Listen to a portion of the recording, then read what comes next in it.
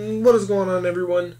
I am Steven Hero. You are the heroes themselves. Now today, I'm back again for the second day in a row. I know my hair is looking crazy and stuff. Look at this, bro. Look at this. What is that, bro? Anyways, yeah, and I'm back for the second day in a row because I'm supposed to do this every day, bro. But I've been messing up the past couple, since I moved in, really.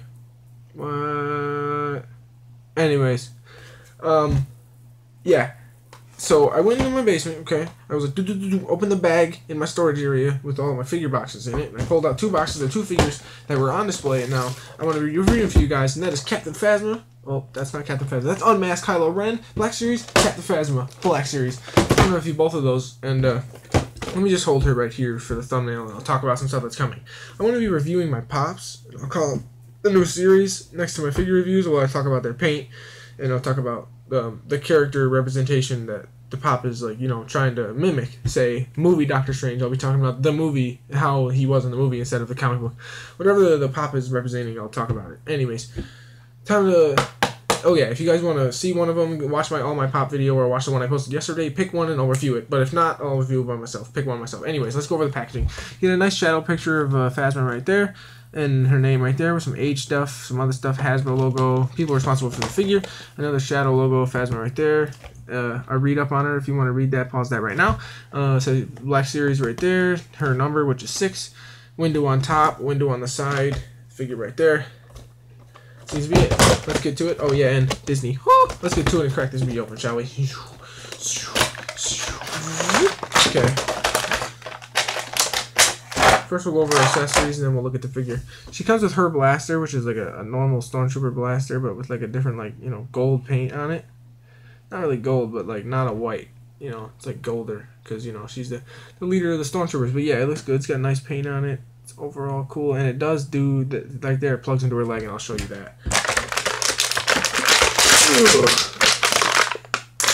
Gotta get her out. There you go, Jesus King Christ. Now, I really like this figure a lot. I like the character, even though she didn't do much. I just think she is cool. I'm not going to give her the short end of the stick. But, yeah, here's Phasma out of the packaging, looking real nice. Get you. The paint on her looks good. Let me block that. Yeah, there you go. Looks really good.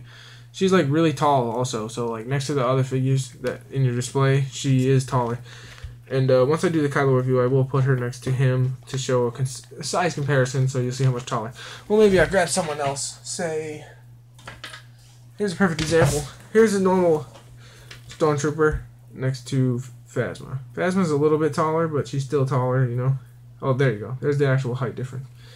Let me stand them, actually. Stand the figures. There you go. You can see it at the bottom of the screen. That's how much taller she is. Which is nice because she is Captain Phasma. Anyways, this figure's really good. Let's go over the articulation. Her head moves side to side, up and down, not that much at all because of her cape. The cape doesn't really stop that much articulation, but it does at the same time. Her arms move out about that much, even with the shoulder pads. So she has single jointed elbows, as all Black Series do. Her wrists move up and down, side to side. She does have an ab crunch that goes forward, not at all. Back a decent amount, which is good to see. Oh, it does go forward a little bit.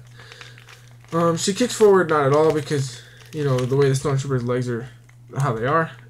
She doesn't kick forward, which sucks. Kind of messes up her movement. Same thing with this guy. He doesn't kick forward, but he's still a really cool figure. Anyways, damn. Yeah, she's got double jointed knees. Ugh. I've never even done this with my Phasma figure. Double jointed knees. Kind of hurts me to do this to her, but it's cool to play with her because I never really have. She just went on display. The foot goes all the way down like that. Feet do move all the way down, all the way a decent amount up, not that much. She does have a beautiful ankle pivot, which looks good. Good ankle pivot.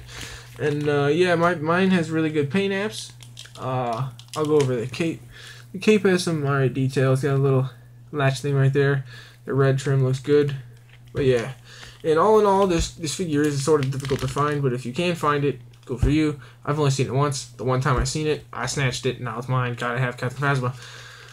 But with that note, that is today's video. I hope you guys enjoyed. If you did, hit that like button and subscribe to become a hero today. It's that big red button right about there. Maybe right about there. I don't know. It might switch me around, but it's probably right there, right there. Anyways, click it.